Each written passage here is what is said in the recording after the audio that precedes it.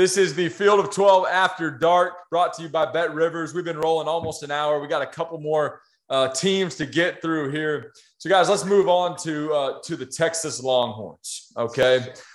Things been going on down there in Austin. It's been shaky, to say the least, over, the last decade plus now, right? It's been a tagline, Texas is back, right? Well, Steve Sarkisian comes in a little shaky at first, but he brings in a transfer quarterback, a guy that's highly touted in Quinn Ewers. He's got a guy that has a little bit of experience in Hudson Card.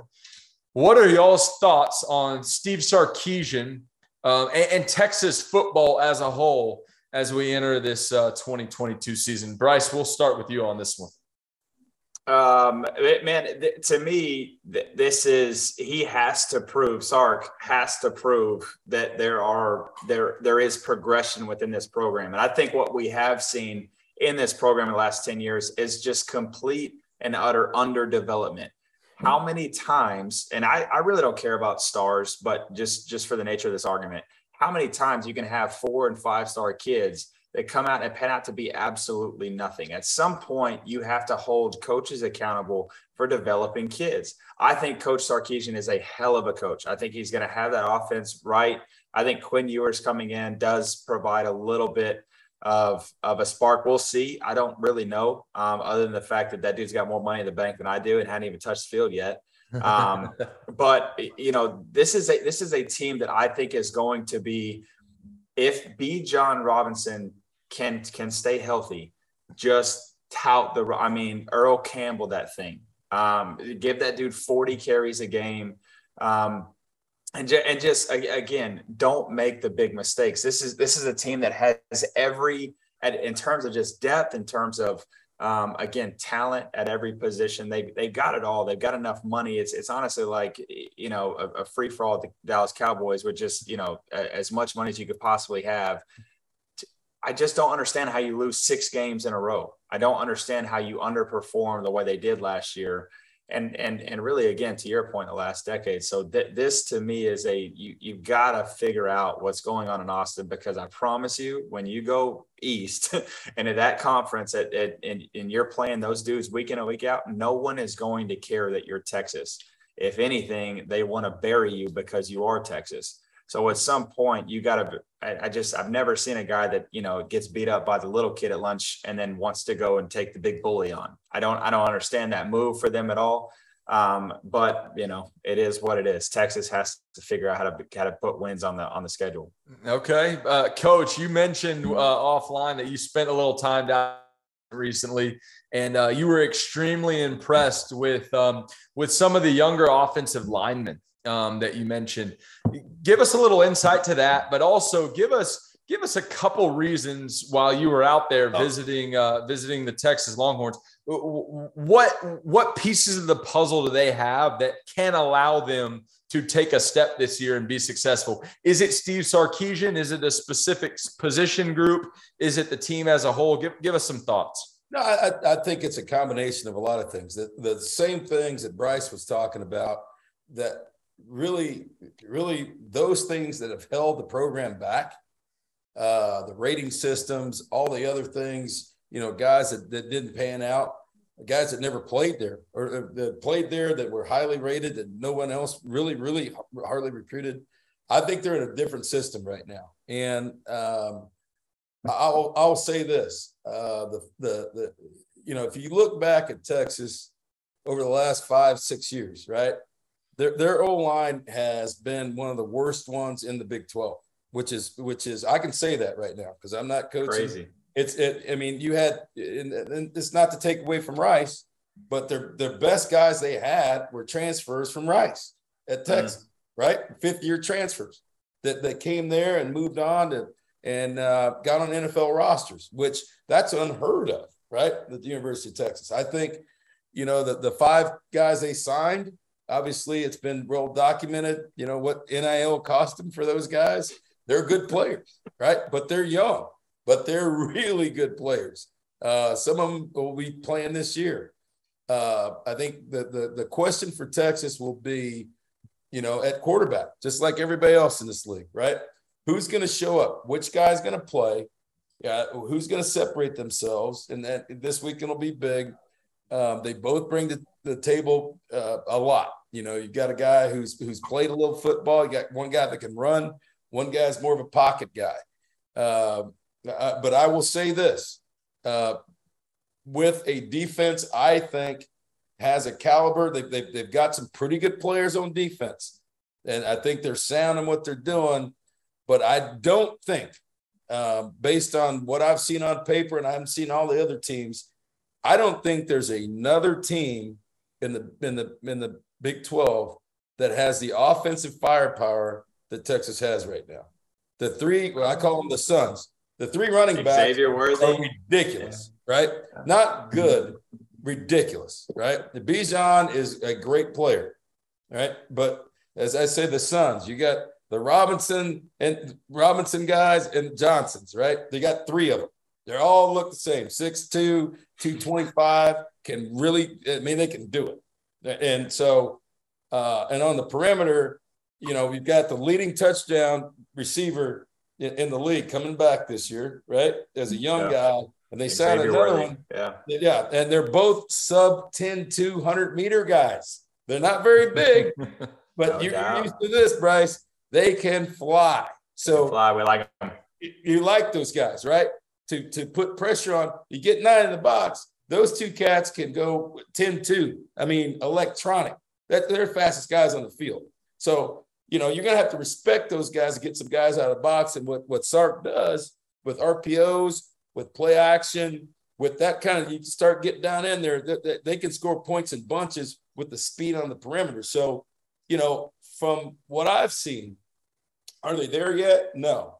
But you've got the components on the perimeter and the back that can let this line grow, because those running backs are good enough by committee. They can save them up. And they're like you said, you've got a Heisman Trophy candidate, right? And a senior that will be probably a third or higher round draft pick right behind him. Yeah. Hey, and if I can ask you this, Coach, I'd love to understand, because there is going to be inevitably a very interesting dynamic that comes in, maybe not this year, naturally, because he's playing his senior year at Newman or Neiman or whatever it's called. But how do you navigate what you have in Quinn Ewers, which I think everybody's pretty excited about, but then ultimately this, just absolute roadshow that we saw from Arch Manning that is, inevitably, whether that's his name or he's actually that good remains to be seen. But how do you navigate that as a coach, with knowing what you have possibly coming in? Bryce, you worry about that next year, right? Don't give me the political answer. Hey, don't give me that. I've never. You didn't spend all offseason recruiting Arch Manning to be like, we'll worry about that next season. This is not a political answer, right? I'm going to tell you why. Because of what you just said beforehand. Hey, you better win this year, or you might be lying.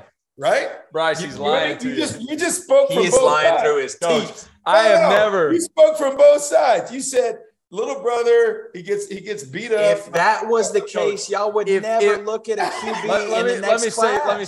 Let me say this, Coach. I've never sat in your shoes as a head coach, but if I'm a head coach and Peyton Manning's over this year, hey, I'm uncle, and Peyton Manning's asking, hey, how's he looking? Is he going to be the guy? Hey, is he going to be the guy? And then Eli, is he going to be the guy? And then Cooper comes in, as goofy as he is, and he says, "Hey, is my son going to be the guy?" What do you say? Archie comes in after all of them. Hey, Coach Sumlin, I'm the greatest man on this planet. I'm the nicest guy you've ever met, and I want my son to be the starting quarterback at university. How do you manage that? But wait a minute. You guys forgot about what Bryce just forgot about what he just talked about Texas, right? About what the problems are at Texas. You worry about that. Hey, the guy's got to win. He needs to win this year, right? Fair enough. Yeah. You worry about that's every year. Those are the kind of problems that you want to have, not the ones that the other guys are like, man, I wish we had it. We just talked about 4 teams that wish they had a quarterback. Yeah, no doubt. And look, I'll go ahead and answer my own question since you won't. I'm going to sit in those booster meetings and go to all these functions that you're talking about. And I'm going to say, guys, look, I appreciate all the money that you guys have flowing in that allowed me to buy Arch Manning. This is a rebuilding year. Okay. What we're doing is we're growing our young guys. We're growing our young O-linemen so that Arch Manning can come and take us. You're talking from both sides now, right? You're talking from both sides. Right? It's the tequila talking, coach. I don't know. Yeah, no, but here's the problem. If you came up in this time, just like I said, there's no way you'd have sat on that bench in Waco all those years. No way. That's true. That's true. Guys, let me ask this last question, and then we'll move on from the Longhorns. Bijan Robinson, obviously, I think he's a shoo-in to be in New York, given what he has done in his career and what we expect him to do. The one thing that worries me, especially with the uncertainty at the quarterback position, is if you're a defensive coordinator and you're going to play the Texas Longhorns, are you stacking the box until those quarterbacks figure out how to push the ball down the field and beat you in the air, which will take away the stat line from a Bijan Robinson? Coach?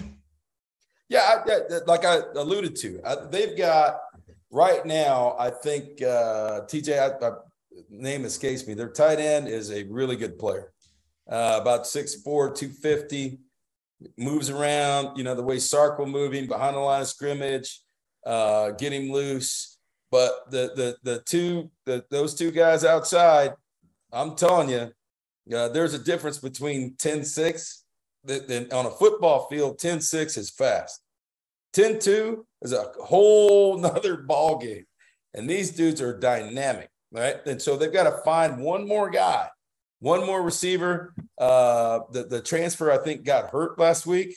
But I'm just saying, these dudes are electric. And so to load the box with them, and you, like I said, we've got one guy who is returning, who's played a bunch, who's returning as the Big 12 touchdown leader, right? So he knows what it's like. Whoever throws him the ball, because he's wide ass open, because he's so far behind everybody. They're going to use play action. They're going to, and Sark's a good enough play caller to understand where to put these guys. And if it wasn't for just one person, if I was there and I said, you know what, it's just Bijan. It's more than Bijan Robinson. There's three of them, and they're going to rotate them, keep them healthy. You got to remember now, Sark spent some time at Alabama, where there were a bunch of running backs, and it was running back by committee there, even though there was a Heisman Trophy candidate every year, and he's selling that on the road right now, and these guys are buying into it, and those three backs are good.